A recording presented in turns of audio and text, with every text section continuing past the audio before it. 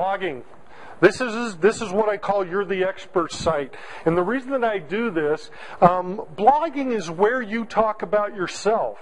You talk about your business just like you talk to a friend of yours, but what you're doing is you're letting people know that you're the expert. If you're in the dry cleaning business, this is what we did today, or this is what you need to do to take care of your pants or your shirt.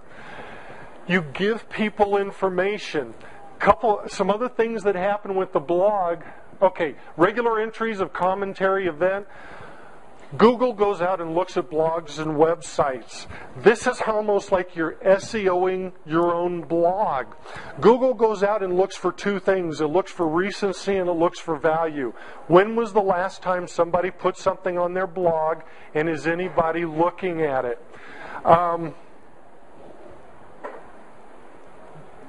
I'm working with a marina, and they sent me some videos that we posted on Monday. It is ice boating. I don't know whether you've ever seen that. Ice boating. He sent it to me this weekend. We put it out on Monday, and yesterday I got a Google alert that Google had already seen his video on his blog.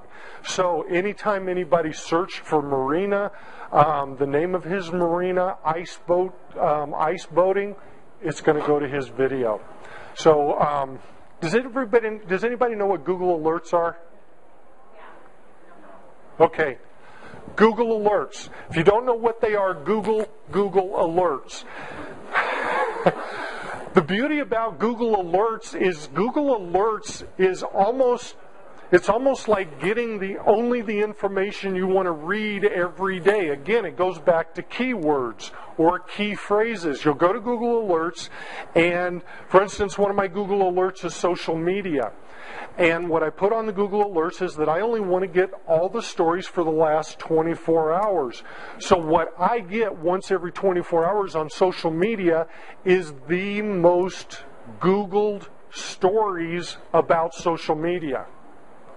So what people are most interested in, I get delivered to my inbox. The reason I talk about that is because a lot of it is great content for your blog. Then Google picks you up and there's the whole cycle. You start getting internet presence.